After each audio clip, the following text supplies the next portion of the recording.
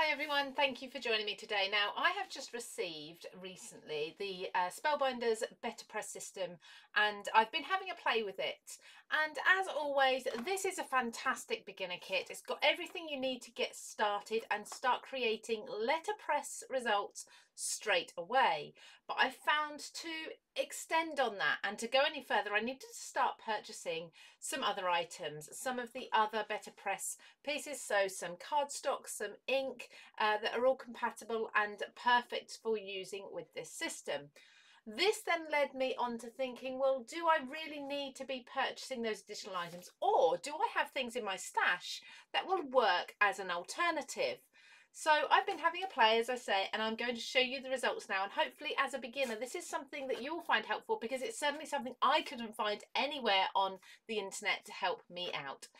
So I am going to go through with you things about ink, about paper, about the machine you use as well, because I don't have the Spellbinders machine at home here. Also about cleaning your plates as well. So hopefully these will all come useful for you. And if you stay tuned to the end, I've actually found a really fun technique for a beautiful, beautiful result that I've never seen before. So yeah, keep tuned for that. So we are going to start first of all with ink, because I'm not going to do an unboxing. I'm not going to do a basic beginner's guide here, because there's lots of videos out there that you can already see all of these details in. But I found the first issue I had, I guess, was that the ink was fine. It worked for the first time or two, but after a couple of tries I found that the ink was actually becoming quite dry quite quickly, and it wasn't really getting enough onto my plate. It is a really small pad. You're going to use this up quickly, but of course Spellbinders do sell these in packs, not just in black, in colour as well. So I had a bit of an experiment with what other types of ink I could use, and there were loads of them. Literally any, really. I mean, I found distress ink did pool on the surface a little bit. The first one I went for, I stuck with black. And I also stuck with the similar sort of felt pad. And although these are not the same makeup, so they're not the permanent waterproof ones in the same way that you need a solvent to clean up, and I will talk about cleaning up later as well, these two worked really, really well. Now these are my typical stamping black inks here, and yeah, they just work just as well as the BetterPress ink, I felt. So I need to be really careful as well, I've noticed, about when you're applying your ink, not getting it onto the background, because if you've got a lot of pressure in your machines again I'll come to in a moment, your background of your paper is going to start sort of touching that backing. So just be really careful about either not getting the ink on there in the first place, or taking something and just cleaning up the background before you go ahead and do your letterpressing. So I'm just wiping off any excess from the background there just in case. I'm going to use for this example the cardstock that actually came with the BetterPress system, but I will again move on to alternative cardstocks afterwards. So I'm just going to tape this cardstock down. I'm using my own tape. The low tack tape in the box was great. Soon used that up, so I'm actually going to be using my Creative Craft Products low tack tape. This is the tape that I use for most die cutting. I do link this down below, because this is the one that I use all the time for everything, and it's really inexpensive and even comes with the dispenser as well, which is so handy. So my ink I'm now going to run through with the VersaFine that I've just applied here, just to show you that you don't see much difference. But this leads me perfectly also onto the machine, and I'm going to show you two different ways of using a different machine. Now you'll notice here that I'm running this through with my Big Shot. It says on the box that the BetterPress system is compatible with the Sizzix Big Shot, but I was having trouble to start with. So let's just run this through first of all and get that beautiful result that we're looking for with BetterPress.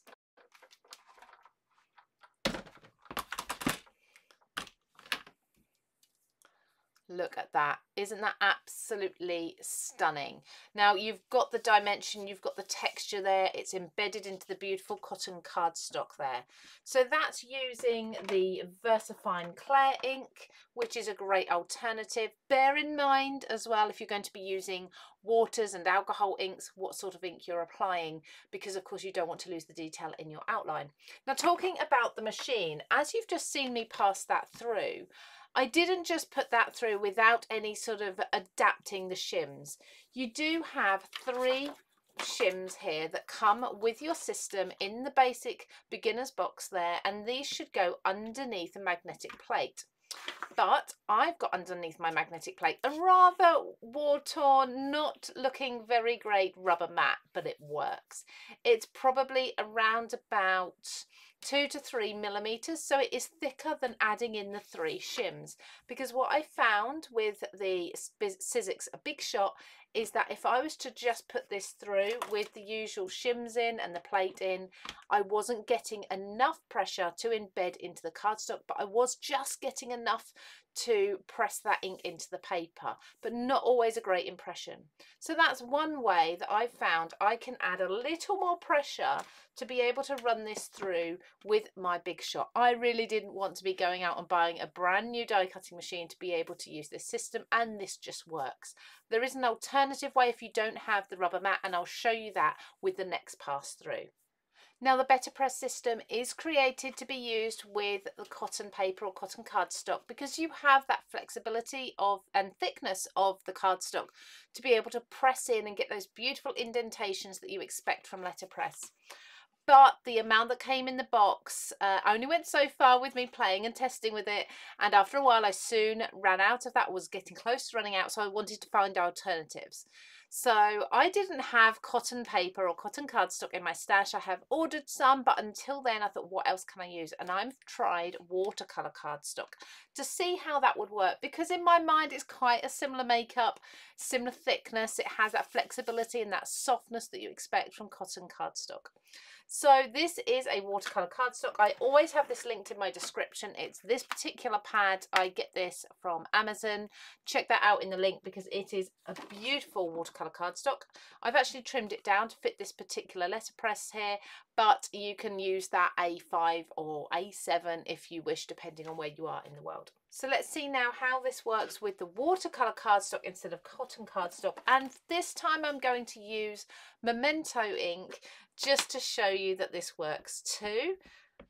Now under here at the moment, I've actually got my rubber mat as I did the last time I just ran this through, but I'm going to remove that this time.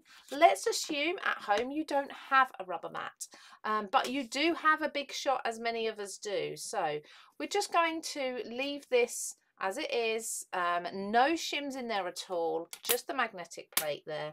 Put our lid on top. Let's bring our die cutting machine in. Now our die cutting machine does come with this teal coloured mat here. Many of us will have this, and what I've been doing is popping that underneath because the BetterPress system on its own doesn't actually have quite enough pressure in the Big Shot alone to run through, as I said before, and give the indentations. It only does kind of the stamping of the ink. So I've added in this extra shim. Now this does give us a lot extra pressure, and I've added in the shim underneath because from experience, if I add this shim in on top, it really bends and curls up. So just popping that underneath, and now I can show you what we have. So let's lift this up. And again, I didn't clean my mat as I suggested you do, so I have got those markings on my paper, so I need to remember every time to clean that off. But I have got, again, with watercolour cardstock and with using the Big Shot with just that mint coloured shim there, I have got a beautiful letterpress impression there. Very similar to the first one. I've actually got a deeper, darker and more pressure impression there, so you can see it's not quite as fine lines, but definitely something that you can achieve at home by messing around with the shims that you're putting in and playing with the pressure, playing with your inks, playing with your cardstocks. You're not restricted to only the Spellbinders items, although of course I have to say I'd imagine you'll get the very best possible results by using Spellbinders. Now I have promised you a technique as well and a couple of other things I want to talk to you about. Now I have got ink on the back of my plate here, and let's just imagine I did this with the BetterPress ink. So I've accidentally put some on there.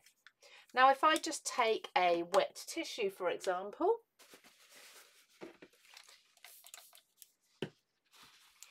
This is not going to come off with water. It is waterproof.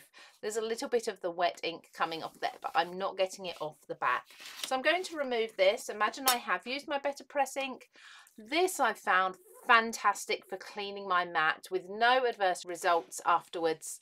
It just works beautifully. So stays on cleaner, anything that's sort of your archival ink cleaner, and I just rub that on the surface there. You can do it on the actual letterpress metal there as well. And let's just clean. Look how perfect that is. Everything has come off. Now obviously if you are using Memento, if you are using your VersaFine or any other inks, you should be able to clean that up with wet water, a wet wipe, something like that. Wet water. Oh, water's wet. A wet cloth. But if you are using the BetterPress ink and you're getting marks on your base plate, I've found this the best way to clean them. Now, I've talked to you through different inks. I've talked to you through different combinations in your big shot. I've talked to you through different paper as well. Let's do one more impression and let's see this technique that I absolutely love. For this, I am going to very well, as much as possible, clean up the letterpress here. This plate needs to be super clean. I don't want any ink on it, first of all. Now for this technique, I'm going back to my cotton cardstock, not for any reason. It will work with the watercolour as well. I've had fantastic results with that, only because I've still got a little bit left to use up. I'm using the plate that came in with my starter kit, so I've still got this floral to show you.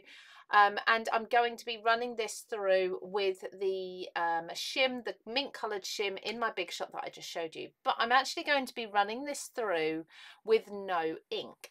Okay, so just placing this on there dry.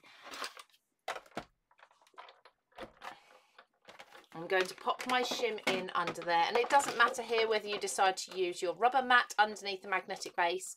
Do not put your rubber mat underneath your plate, either on top or underneath in the machine. It will just curl up, it will get trapped in the rollers, it won't work. You need a much sturdier plate to go either under or over the BetterPress system, as I am here with the mint shim, but you can put your rubber plate in the middle underneath the magnetic base. So just running that through, making sure I've got that really good pressure.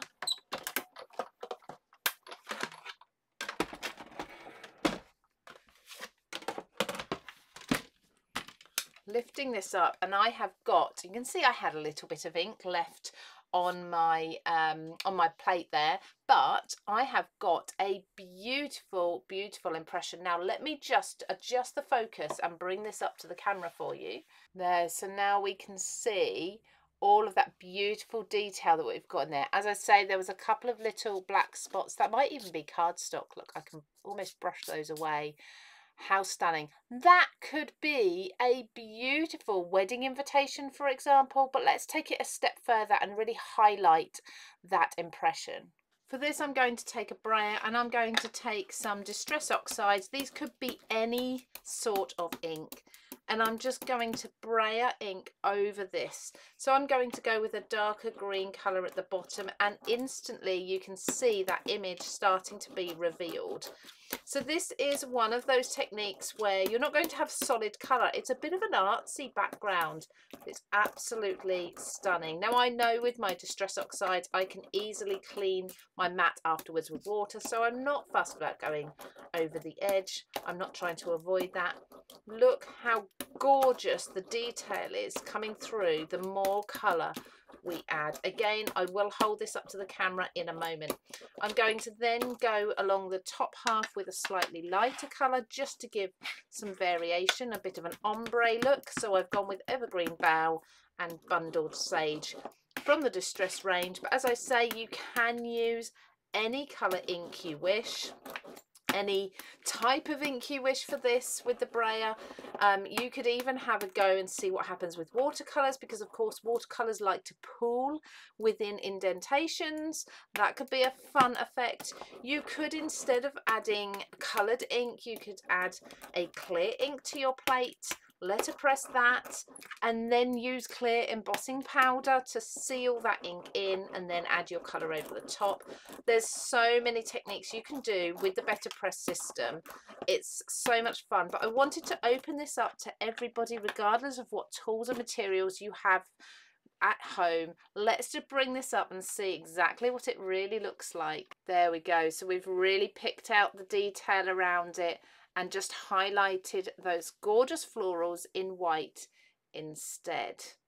So hopefully this helps you if you've been struggling like me with a lack of supplies that are suitable to use with the BetterPress and lack of a video and information out there already. Let me know in the comments if you're going to be getting this system, if you already have it, how you found it, and will you be trying any of these techniques. And a little sneak peek for you, I actually have 2 textures BetterPress plates coming up very soon, or rather later in the year. Not too long to wait. I am so excited to show you even more techniques that you can be using with those and with this system.